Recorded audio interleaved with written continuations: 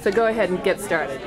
Right, so we've mapped the Appreciative Inquiry process, and the first thing we did was to just sort through the deck and find cards that we felt generally connected and spoke to us around the process. And then we went through how we might organize them, and at first we were sort of doing an essence, what's at the center of it. And you can see 4 cards here that were there, or at least that wound up in that category. Okay. That really, if you love story, then you should be looking at AI. Okay. Or appreciation, obviously. And the celebration card, actually, that wasn't obvious to me, but really that's the kind of story we're telling. Our stories that celebrate what's working now and what brings out our joy and our zest, as the card says. But then someone in the group had the idea that there's a specific flow, there's a trajectory, to AI, and then organizing the cards along that timeline, which I noticed some other groups also did, might make sense. And so that's then what we did. We start out setting the container. This is the first phase here, is discovery. And this was unusual and interesting. This emerged at the end. We realized that all of the essence of AI cards are actually in the discovery phase. And many practitioners will tell you the one non-negotiable in this process, which is highly, improvisable, is the appreciative interview, the discovery phase. And lo and behold, there they are. So that was kind of neat.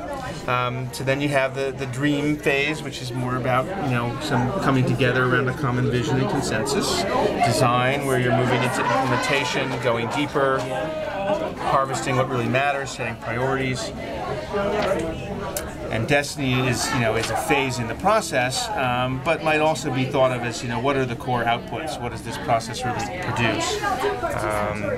And I think that's pretty much it. Or was there one other thing to note about this? Yeah, Pia was. That was really Yeah, what happened to Pia? Any other comments from your experience?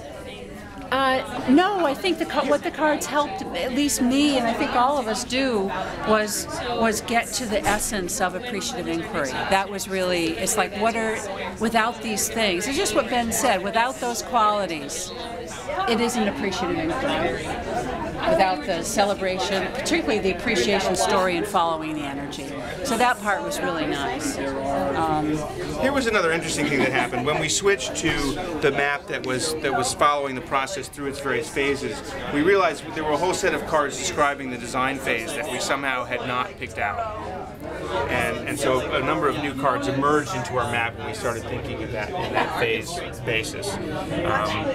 Some of which I think are really nice here, like Go Deeper, and Power of Constraints, Yes and Seeing the Forest, Seeing the Trees also showed up at that point. So. Yeah, and even as I'm looking at it now, I think the cards helped clarify what's destiny, meaning what are you trying to create? What's the intention? And to me, if I think about appreciative inquiry, if you look at commitment, purpose, and emergence, obviously there will be more concrete outcomes, but in a sort of essence sense. Yeah, so it's neat. Another thing I didn't anticipate any of that. Right. Another thing we wrestled with is that many of the cards would make this process more rich, like playfulness, for example. But they're not at the heart of what makes AI AI. So this is the skeleton upon which you could build other. Exactly. Yeah, it's been said. How did you say? Improvise. You could. Improvisable. Improvisable. That's the word. Improvisable. Is it a word? Sure. It is now. It is now. Yeah. Okay, terrific. Thanks.